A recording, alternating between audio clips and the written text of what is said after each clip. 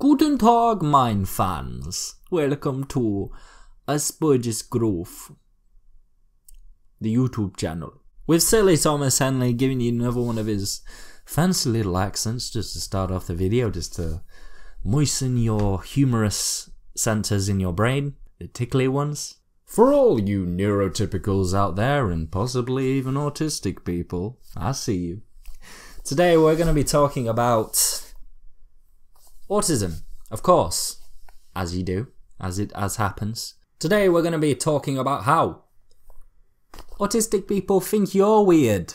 You weirdos, you neurotypical weirdos, doing your strange behavioural things and talking without your mouth moving, with your voice, not with your voice, with your body language, and your gestures, and your facial expressions, and your body posture. It's weird. And today I'm going to be telling you, you neurotypicals, why you're strange.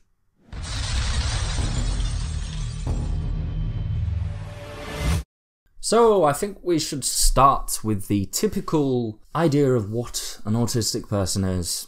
In general. Not everybody. Autistic people tend to be the strange ones, the eccentric ones, the left out ones, the alienated ones at school. That's the well-known environment for an autistic person, because when we get a bit older, when we sort of learn things, we surround ourselves with people that we know and the people that like us. Obviously, that's what everybody does. And autistic people like to gravitate around those who want to understand us and who want to help adjust us into the social environment that they create around them, in a circle, in a sphere. Not everybody is that open-minded to just how cool and nice and unique and quirky and intelligent autistic people can be. But maybe something that you didn't know is that just in the same way as this being you over here, just in the same way as you looking at an autistic person, speaking to them, interacting with them, you think that they're weird. They don't fit a model, a framework. You can't really put your finger on what they're thinking or feeling. But newsflash, this autistic person also thinks you're extremely weird and they don't understand you and they don't understand why you act in a certain way. Switch them around. It's swiped on you. Done the old switcheroo. And that's how a lot of people view neurotypicals. A lot of autistic people. Because we operate on a different wavelength to each other, some people who are neurotypical find autistic people interesting. A lot of people do. But nearly every single autistic person finds neurotypicals interesting. You are very confusing. You do very confusing things. And we have ways of working. We are perfectly comfortable and feel fine with doing all our weird, quirky things and talking in a way that we see fit, that we feel like is the best way of communicating. And you don't do that. And it's very strange for us. You've got a lot of weird things. I'm going on. I know I'm going on. Stop it, Tom. Let's get into some points. Number one. Autistic people don't really transcribe to the whole do what feels right. Follow your heart. What feels best for you in this situation to do. We like to be logical.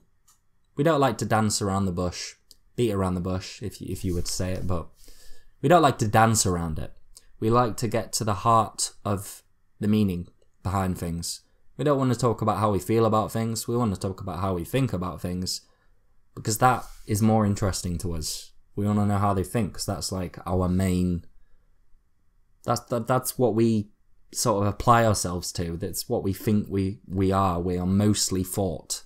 Whereas neurotypical person will have more of a, I'm the logic in my brain and I'm also the emotion in my brain.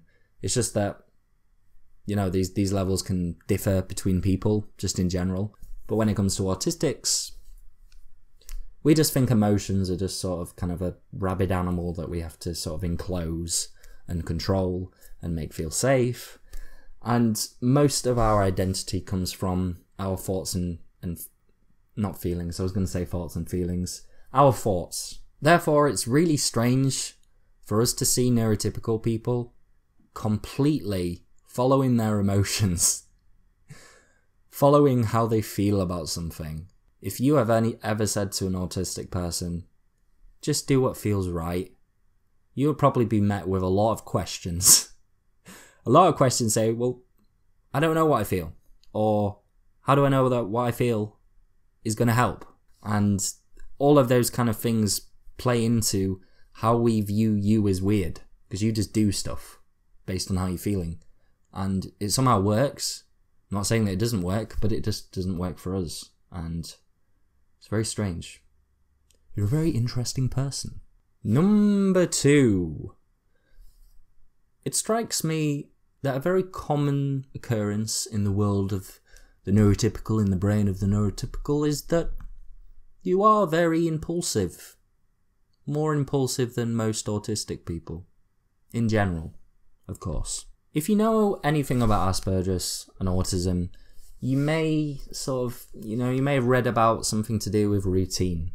Autistic people like to know what they're doing because the world is a very uncertain and confusing place, and when we don't know what we're doing or we don't know what to expect, we feel stressed a lot. And this is something that sort of carries on into different personality traits, and it's not something that is completely inherent to autistic people, but I've never met an impulsive autistic person. Maybe one out of the many that I've talked to. Impulsivity for us is very difficult to grasp. We don't find pleasure in doing things that we don't plan to do. It might take us a while to sort of get over the initial impulsive action. If someone says, hey, do you want to go for a run? You'll sort of get a bit uncomfortable, and if you didn't plan on going for a run and you were planning on going to the gym later, you couldn't go for a run because you needed to go for the gym. You needed to follow that. And the fact that you've asked us to go for a run conflicts with that, because we need to concretely stay to that routine. It makes us happy. And we don't understand how you can just be happy going out and not knowing what's happening and just going with the flow. It's been a bit of a common occurrence in these 2 points. Number 3. This is something that occurs, or I've seen, a lot in schools and workplaces, any place where there is a group of people. People tend to divide themselves into little subgroups of people. And sometimes when you try to enter that little subgroup, people are very resistant to that. No idea why. I do have an idea why, because it makes sense. I've read into psychology, and I know that, uncertainty and people entering your group without your permission, or someone not inviting them to the group, but they've already come in and started talking to someone, is not a great thing for humans in general, neurotypicals in general. But for an autistic person, especially when we're at school and there are these artificially sort of psychological barriers and groups and bubbles around them that somehow you're not allowed to pop, it's very difficult for us. Our brain, the way that we work, usually tends to go towards the side of being independent, of talking to people that you want to talk to, no matter what group they're in. So quite often you can find that autistic people have a few friends.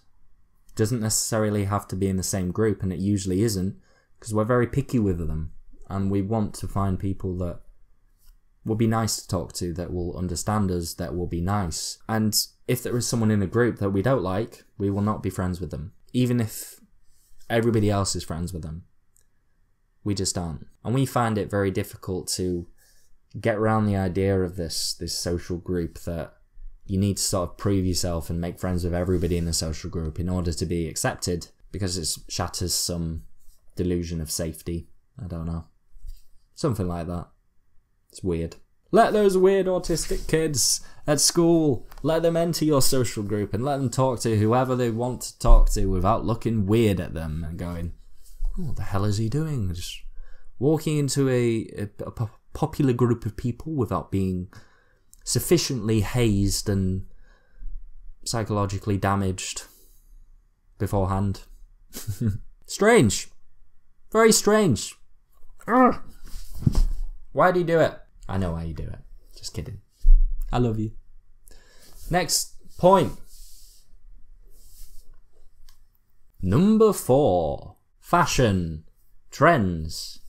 The new thing, the it thing, the fashionable thing, the thing that you should wear. All of these things are to do with social inclusion.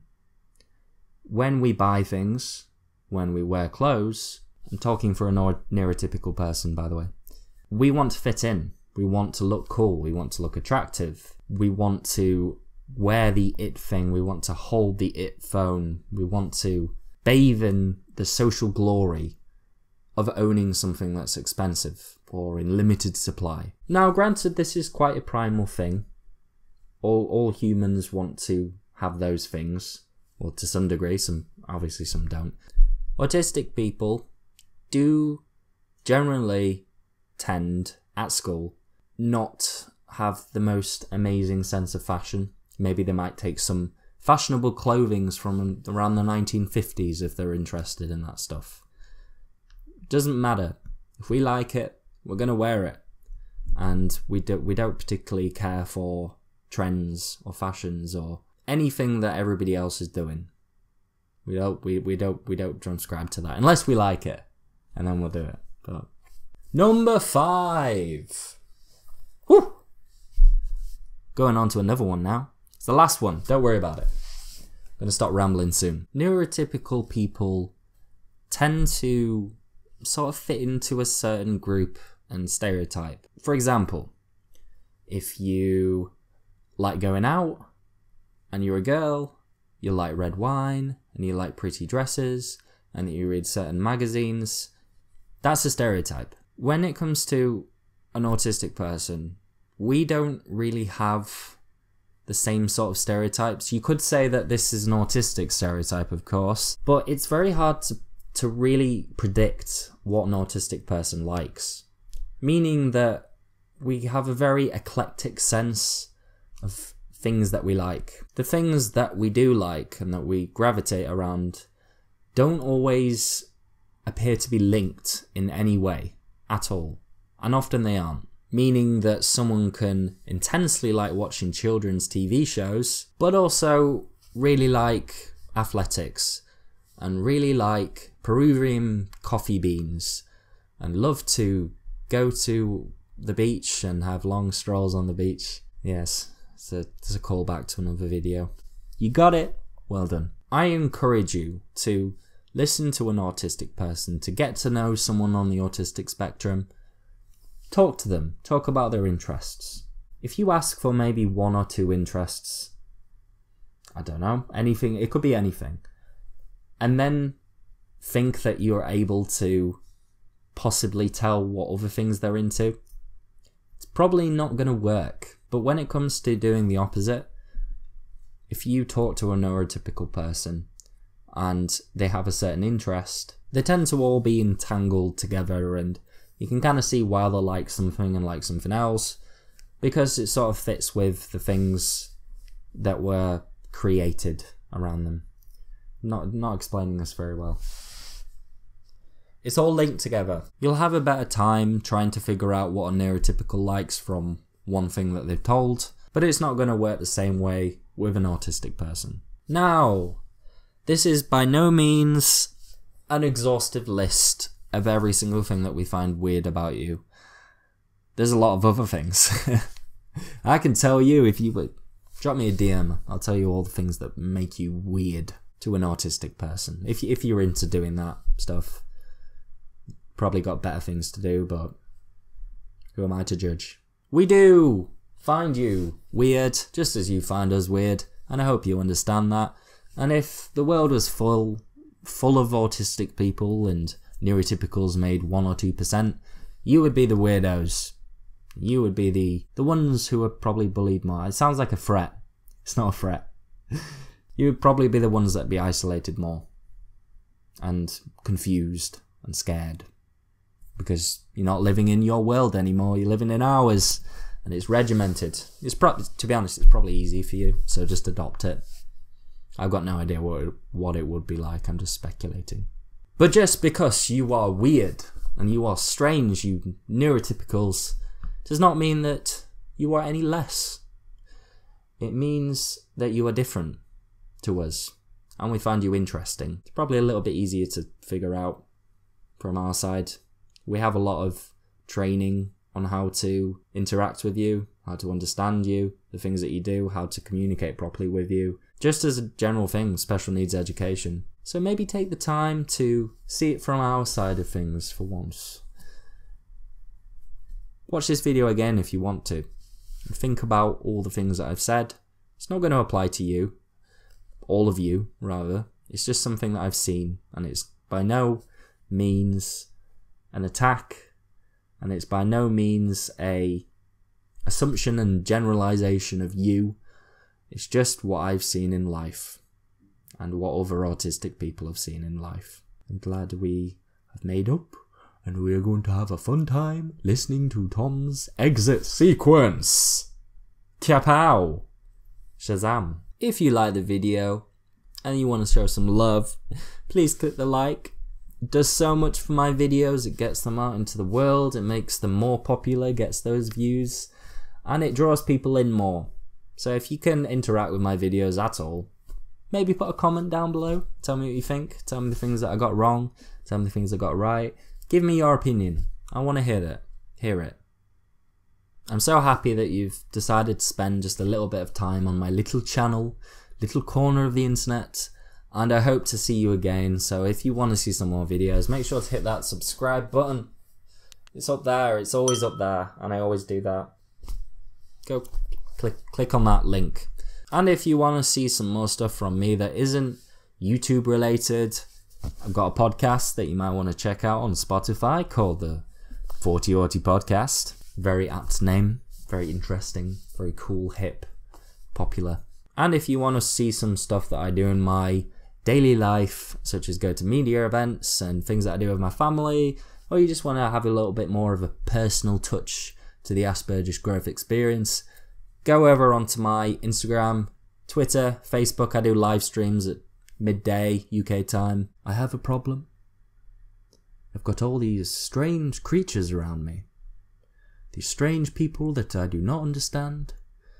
They do strange things and they act in strange ways and they band together in groups and do things that I don't understand either. Well, I could conform to this, or I could just do something that I like and be around people that I like. And you should too.